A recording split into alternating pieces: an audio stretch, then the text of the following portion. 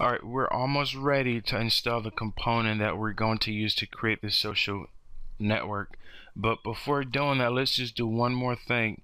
One of the great things about this template is that it offers you several different designs.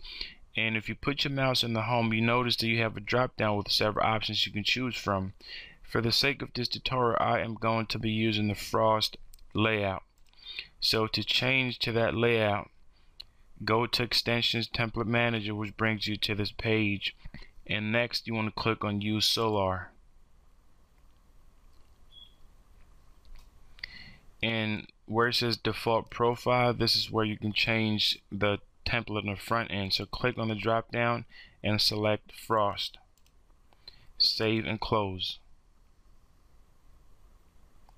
When you refresh the home page, you'll notice that the design in terms of the color scheme has changed. And I like this design, this color scheme a little better, but you can choose something else though.